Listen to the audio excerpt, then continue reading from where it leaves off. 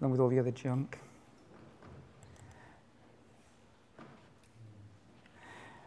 Right. Don't be too impressed by the fact that I've got a presentation. Actually, it's recycled from an internal learning fair we had at college a couple of weeks ago. So I haven't put hours and hours into preparation of the presentation.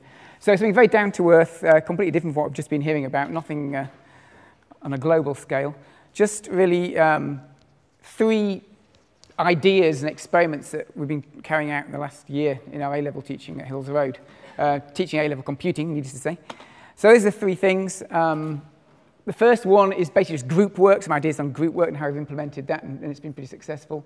Second one is a sort of very modest experiment in flip teaching, trying to get students to do the work before the lessons so we can free up time in the lessons for practical work.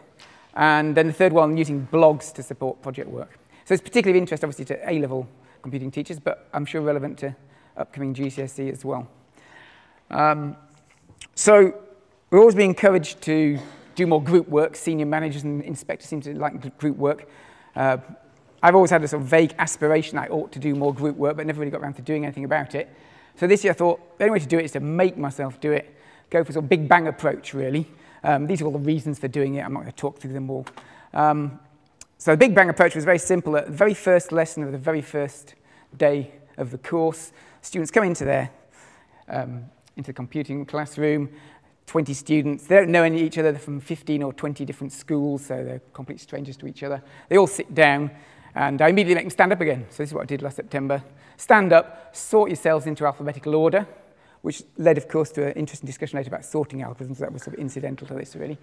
So they sat there in alphabetical order, sorted themselves out, and I just numbered them off around the room, groups of 3, perhaps a group of 2 or 4 if the numbers didn't work out. Said, right, these are your thinking triangles. I came up with a cheesy name for it, and a cheesy logo, as you can see as well, so an icon. And straight away gave them a problem to solve. And that sort of set the tone for the whole year, really. So whenever I wanted them to do some usually problem-solving algorithm development work, got into the triangles, and they discussed it together and usually reported back, of course, to the class. And that was, so it's a very simple idea, but the surprising thing was that it worked. I think one of the reasons it worked is because it was very heavily flagged. It was very explicit. So I used my cheesy icon on presentations like this and in printed materials as well. So every time that they were, so it's all pre-planned. So it was the only way I was going to do it. Just relying on myself to think, oh, I better do a bit of group work today. That doesn't work for me. So it was all in the course from the start. And it worked extremely well. And I was quite surprised. I wish I'd done it years ago, really. So nothing very original, but I do recommend you do try something like that. It really does improve their problem solving if they work together in groups as much as possible.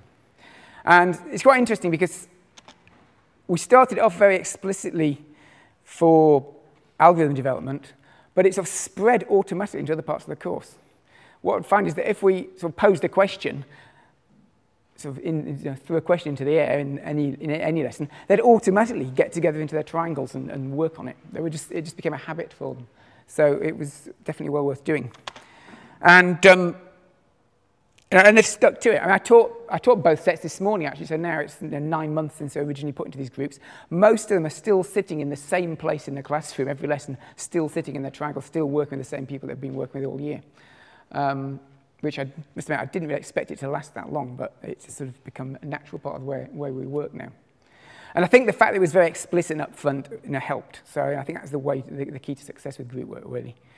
Don't just rely on thinking about doing it on the spur of the moment. Build it into the course. And certainly, sort of feedback from the students, they found it extremely helpful. They really like doing it. It's been very popular.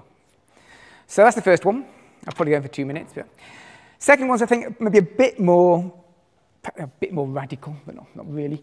And this was inspired by Quentin Cutt's talk last year about flipped teaching. I think he'd been to California and on a sabbatical and seen that sort of style of teaching working there. So I decided that this seemed like a good idea. So just tried the same thing in a very modest way in my programming lessons. This is the sort of traditional approach I'm sure a lot of you are familiar with. You spend half the lesson blathering on about this is how you do a for loop, you introduce some new concepts, a new technique, and then you realise, oh God, there's only 20 minutes left, we better get them onto the computers, and they start something and they're halfway through it, and then you say finish it for homework, or you set them a task to do for homework, and they all go away, and half of them do it fine, and the other half just fail miserably. And they come back and say, I couldn't do it, or even worse, they probably just copy somebody else's. So I did get rid of that method altogether. So again, structured it into the course, built it into the course, so that in the booklet I use for teaching programming, there are explicit set tasks for homework. So for homework, they read something, do some written work as well, some simple exercises, just to make sure they've done it, and to make sure it's not just if you just say read something, they don't do it. We all know that. So there was always something for them to bring back next lesson, just to complete, not programming, purely pencil and paper work. Start of the lesson, spend no more than 10 minutes reviewing that, answer any questions. You don't have to mark it. You just get your booklets out, and you can just sort of wander around the room and see that they've done it. And then certainly within 15, 20 minutes of the lesson starting, they're onto the computers. So there's much more lesson time spent on the programming, which is where they need the help. So they're doing the programming supported by the teacher, supported by each other in their triangles. And I took it to the extreme deliberately. I decided that I was not going to set them any programming for homework at all. They were never, in the whole year, required to program at home. Many of them did, of course, the enthusiastic, the keen, the more able ones do anyway. But the strugglers, the weaker ones, the less motivated, were always able to do the programming in the lesson with me and their peers there to help them. So by the end of the year, not once have I actually said, do this, write a program for homework. All the programming was, the minimum requirement was they were able to do in the lessons. And again, it really did work, because, so that's just an example of a page from the booklet, homework task, read this, here's some a little self-test to try it and bring on next lesson. Again, they like it, they felt it was successful, and I certainly feel that I've been able to spend much more time helping students with their programming. They help each other much more, and a key thing is I've just got to know them much better. Very quickly, I was able to identify which students were going to struggle, which ones are going to need help in the lessons, and give them that extra help. 1 minute. Yeah, well, that's the end of that one. And the final one, 1 minute left. If you're doing project work, and it will be if you're doing A-level computing, I don't want to say everybody hates it, but we certainly hate it. We've always found it the most problematic part of the course.